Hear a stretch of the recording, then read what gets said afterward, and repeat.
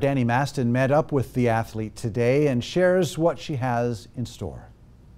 What you see in this video is what Malia Montero has been doing almost her whole life, and that is wrestling. I love wrestling because I feel like it's a very mental sport, so it'll make you very, obviously, physically tough and a lot mentally tough. Montero has accomplished many things as a wrestler during her time at Gridley High. Becoming a California state qualifier is one of them. I really loved it because being in a small town, that means you get so much support, like the whole community knows you. And me and a bunch of other people, we've been wrestling since, again, we were like really little.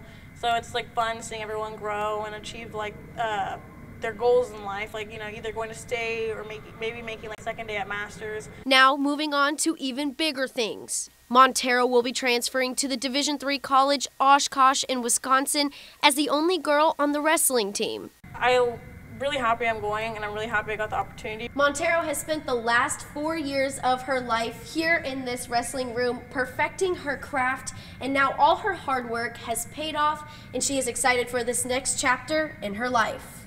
It puts Gridley on the map, and I just want to show, like, you know, young girls or even other high school girls that, like, you know, you can achieve big things.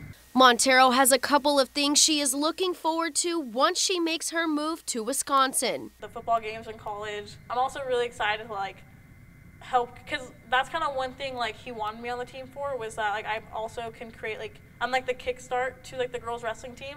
So, like, that'll help it too. Like, obviously girls will be like, oh, I didn't know this school had a girls team. Like, let me go try out. Reporting in Gridley, Danny Maston, Action News Now coverage you can count on. And Montero had her college